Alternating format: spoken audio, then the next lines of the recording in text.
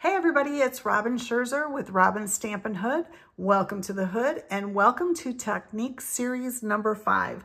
I've been doing a technique series for the last, this will be the 5th month, doing 4 techniques for my peeps, and some of them could not be with me, so I'm making this video, and you are the beneficiary of it as well.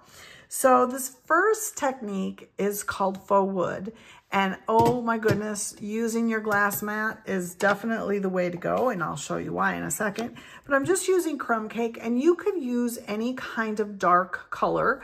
This is a wood color, I should say. I was experimenting with this, and I'll show you the different things that I came up with. But I'm using crumb cake ink and then the crumb cake paper. And I just want you to be really light on it. Now, with our new foam pads that we came out with a few years ago, they're very different from our linen pads. So they have a little bit more ink on them. So you just have to kind of experiment and make sure that you're not doing it real heavy-handed. So I'm just gonna lightly go across my paper. So you see how and that's exactly how I want it to look. And then I'm gonna try to start off of my paper on this time. Again, I'm just gonna be very light. Ooh, probably too light. We're gonna try that again. Very light-handed. I wanted to create these lines like it's a fence, okay? So, or wood. So I'm gonna do it again. I just flipped it over. I'm gonna try to not be quite as light, and that's probably a little too heavy-handed, but you can see the difference then. There we go. As you're getting the grains, quote unquote, of the wood. And then I'm just gonna do this end piece so it doesn't look so there you go, you have some wood. Now let me show you, this is why I love the glass mat, of course, is because now I can just wipe my ink away and I don't have to worry about it. And if I needed more ink, I could use that too. And I'm just gonna use a paper towel to dry that off so we can use it right away again. So this is with the crumb cake, and let me show you, this is with, I used pecan pie. So you can see my different lines of delineation. So this one probably I needed to have a little bit heavier hand in the middle, and this was probably too much of a heavy hand. So you can see the difference there, but you can play with different, like I said, this is pecan pie on crumb cake, and this is crumb cake on crumb cake. So you could try crumb cake with the early espresso. You could try crumb cake with any kind of like brownish color, and it should work depending on how dark you want it. And this is a great background for any outdoor scenes that you might have, or masculine cards, or anything like that. So this is called the faux wood technique. On to the next technique. Okay, this second technique is called masking background. It is super easy to do, and you can use it using our Stampin' Up! Masking paper, but I will caution you for this. So here's our paper, and I'm gonna punch it out real quick here.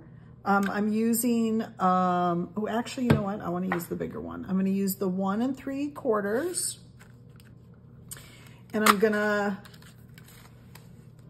pull the sticker off the back of this. Now this is probably the hardest part, is pulling the sticker off. So when you get the sticker off, you're gonna, obviously this is your protective piece. It is pretty sticky. So what I recommend is to put it down on your clothes, like, you know, get a little lint on it I'm like tapping it on my pants right now. Just so it's not quite as sticky, because sometimes then it's a little harder to get off. So you can see I have some lint on the back of it now. So it's a little too sticky for my taste. So we're gonna just go ahead and put it down like that. And I pulled out my Color Buddy sheet to kind of see what I wanted to use. So I'm gonna use these 3 colors, the Lemon Lime Twist, the Granny Apple Green, and the Garden Green. And again, this is called background masking. And I'm gonna go ahead and start with the lightest color, which is the Lemon Lime Twist. And we'll grab my little blending brush here. And again, this is another one of those things where this is great for the glass mat because you can start off here. And I'm just gonna kind of go all around. I'm just giving it a little bit of color on the background. It doesn't have to be amazing. It's just to show the masking technique here, but you'll see what we're gonna do. So then I'm gonna grab my Granny Apple Green and I'm gonna do the same thing. Grab some color here. You can see the differences there. And just start to kind of give it a little bit of color. All right. I know, you're saying what? I don't get it. Well, actually, we're gonna grab that from there. Look at that, I just picked up all that. Doing more along the edges with the Granny Apple Green than anything. Okay, so that's all I'm doing there. And then I'm gonna come in with my Garden Green. And I am going to take, so I'm using this stamp set Layering Leaves, and I'm going to go ahead and just do some stamping along the edges here. And actually I'm gonna do that because we're masks, so it doesn't matter. That's the beauty about masking something. And then we'll do this. And I think that's good. I think though I'm gonna come back in with my Granny Apple Green and just give it a little bit more something, something. So let me do that. I'm just gonna give it a little bit more. There we go. You can see it's a little better there now. So I'll just do some spots. And it's just, I'm just messing around. You'll get the idea, you know, once you do this. So I just wanted some darker color there. That's the only reason I did that. Okay, so we're gonna go ahead then and grab our mask off of this. And I'm just gonna take my little pokey tool and poke under there. And carefully pull it off, because like I said, it does tend to be a little sticky. So definitely make sure that you put your lint from your clothes on it. So now we have that nice, beautiful circle. And I'm just gonna come in with the hello that's in the Layering Leaves. And I'm going to just stamp it right in the middle. Is that pretty or what, you guys? So simple, so easy, and that's called background masking. Okay, this third technique is called swiping. And it's actually where you are taking your ink pad and swiping it across your stamp. I think you're gonna like it. I had never done this before and I got some really interesting detail to it. So I'm gonna show you what I did. So I'm just taking my paper there and I'm using this set here, Painted Lavender. And I'm going to take start with my grape. It doesn't matter what you start with, but that's what I'm gonna start with. So, you know, we wanna always do this, tap, tap, tap. But instead, we're gonna swipe, swipe, swipe. So, put your stamp in your hand. This is really hard for me because I always wanna do it the other way. So then you're just gonna start off your stamp and swipe. And yes, you're gonna get some of that and it's okay. So I'm going to stamp it.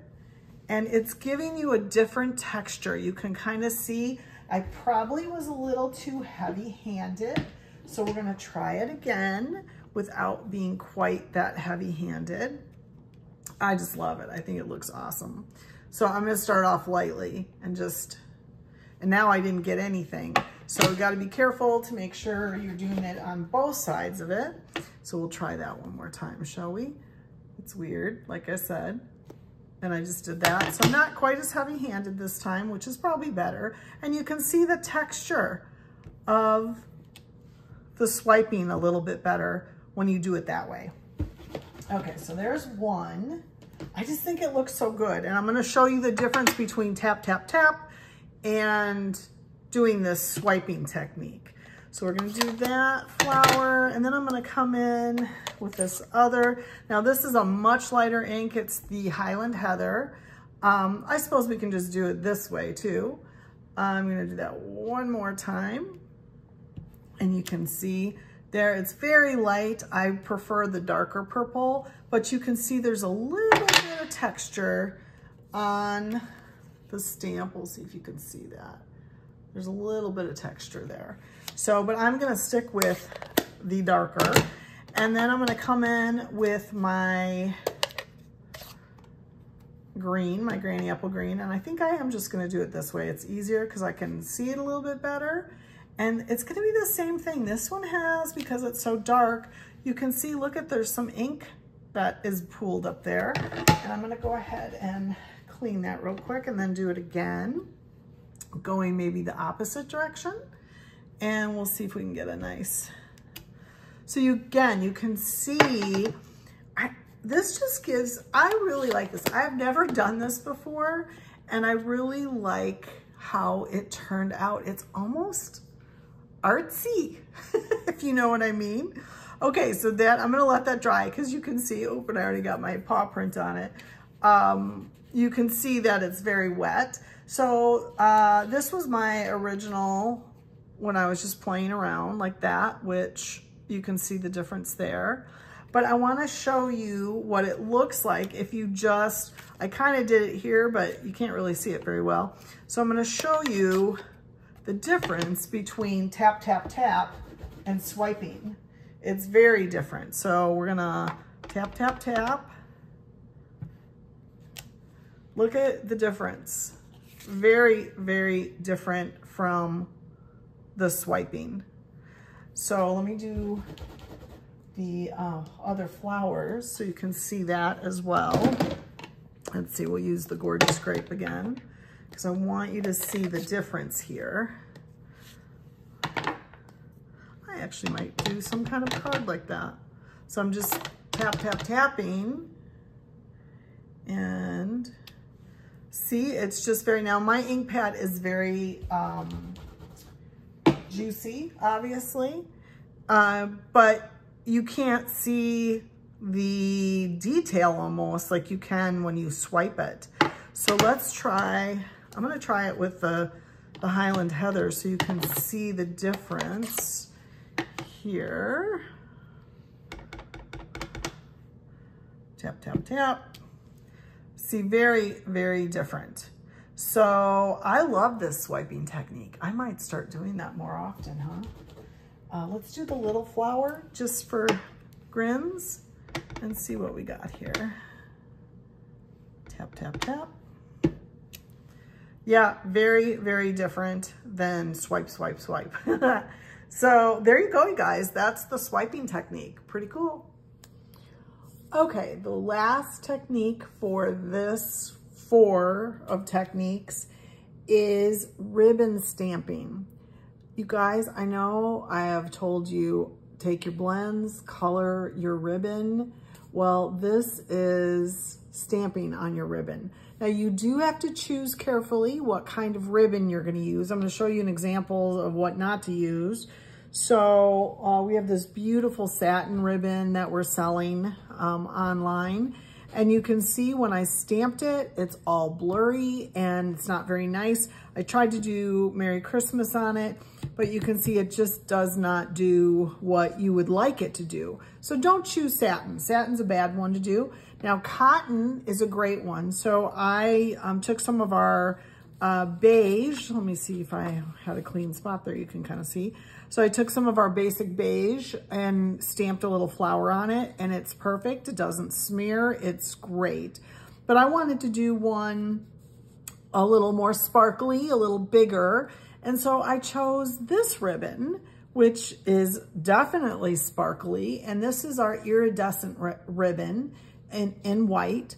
But I thought, you know what? I kind of want to do a Christmas thing. So that's what we're going to do. We're going to do a real quick Christmas ribbon using these little berries that are in the new, what's it called? It's the Greetings of the Season, that bundle. I can't think of the name right now, but You know what I mean. So I'm just gonna go along and stamp my red berries. Look at that. Is that not pretty? I guess you don't need that paper there, do we? And then that. So then I'm gonna go ahead and clean it, and I'm gonna come back with my shaded spruce and fill in between the berries.